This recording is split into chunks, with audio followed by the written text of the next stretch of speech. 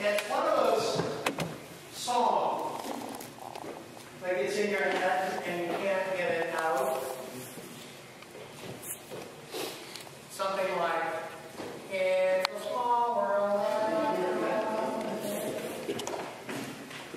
If you've ever been to Disney World, had the good fortune to go to the Magic Kingdom, that's what happens to you. You go into that, you hear that once, and it's like, oh my God, take it out of me. Sometimes it's not a song, but a phrase. "You deserve a break today." Or something like, "Oh, what's one that bothers you?" Think of it. But you get in your head, you can't get rid of it. Now I'm asking you, you can't think of it. But in point of fact, once you hear it, you go, oh God, you know, it's with you all the time. Christians have a tendency to have some earwigs too. One, for example, is God has a plan for you. In fact, a good deal with Christianity in the United States and its principles, spokespersons, people, you've heard me talk about the gospel of plenty before, where, you know, you believe and God's going to provide absolutely everything and make your life absolutely perfect. All you need to do is believe. The corollary to that is that if your life isn't perfect and you want it to be perfect, then you've got to believe harder. And usually the ending piece of that is the perfect way to believe harder is to send more so that this ministry can continue and grow. Obviously, I'm talking about a lot of televangelists, but that's one of the core principles that is often espoused in evangelical Christianity, that God has a plan for you. How interesting that God has a plan for you as an individual. Where did it come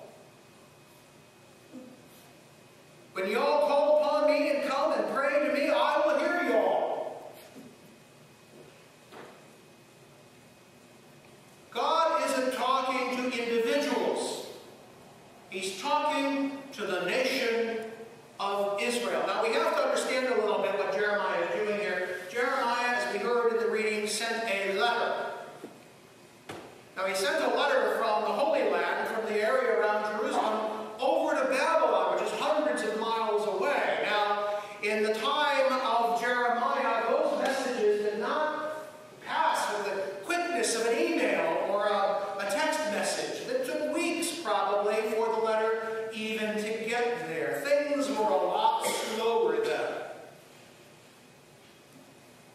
And maybe that's something about ourselves that we have to look at.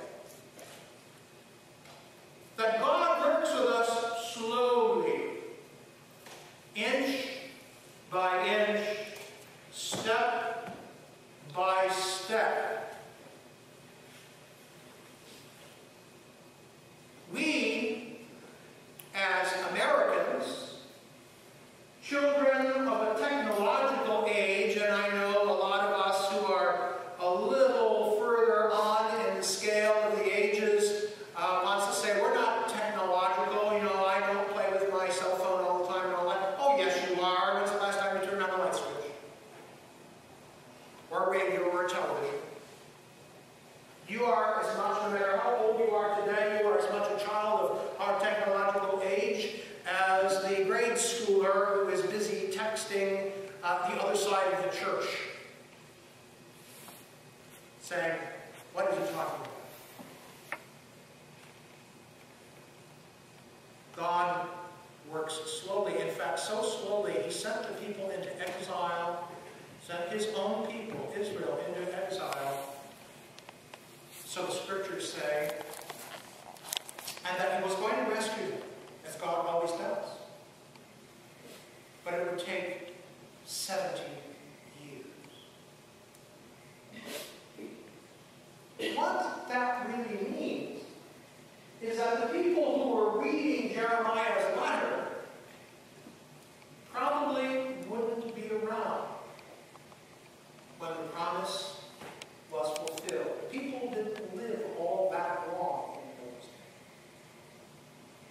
So they were told, build houses, plant vineyards, plant gardens. In other words, live your life looking for me. And y'all, your people will be delivered, but you may not see the day. What that really begins to put into our minds and our hearts is the fact that our salvation, Jesus' mission among us, is not just for me, but it's for y'all. It's for the world. And yes, God has a plan, but it's not an individual 57 plans for 57 different people who might gather on any given Sunday morning in this church. And it's certainly not 100,000 plans for 100,000 different people. It is one plan, but all of us are part of that. In a lot of ways, I find that very liberating. Most people would say, well, that takes the personal relationship away from me and God. God has a plan for my life. Now, it makes it more personal, and it's very relieving. The salvation of the world, and in fact, my own salvation doesn't rest on my shoulders. That's God's work and God's good time. As long as I'm striving to be close to God in all things, building my house, planting my vineyard, doing what I do in the place where I am, that God's plan will work itself out. That's the promise. God's plan will work itself out. Otherwise, we have a God that a lot of people can't understand and won't accept. How many times we have heard someone say, when something wonderful happened to them, oh, I'm so grateful to God because look what he did for me. What if that person lives a life that isn't so happy? Is it God's plan that someone is homeless or hungry? Is it God's plan that someone's body is riddled with disease? Is it God's plan that someone dies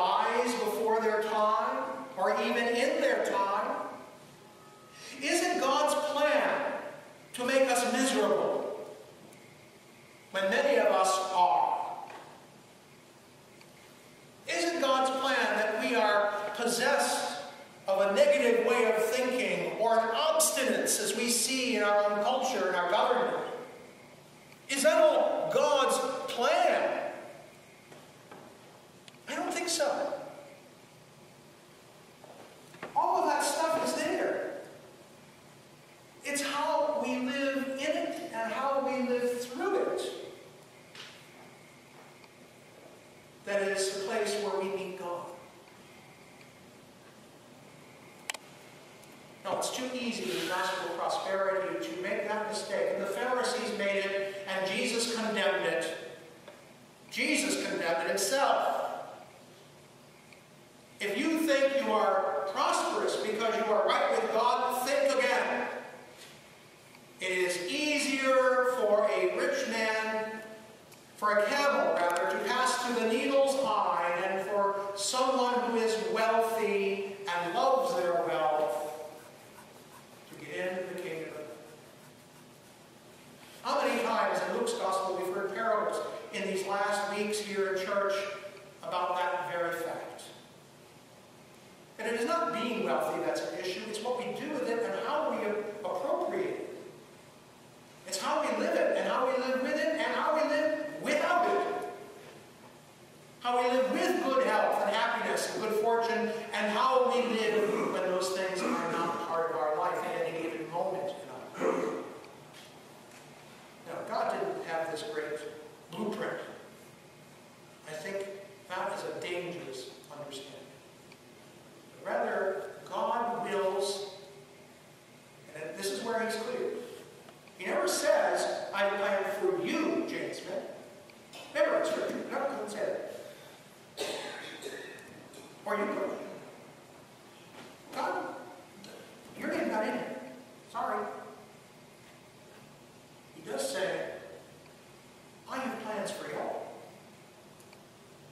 And we, James, Bush, Tony, Michelle, Judy, John, Elder, Rachel,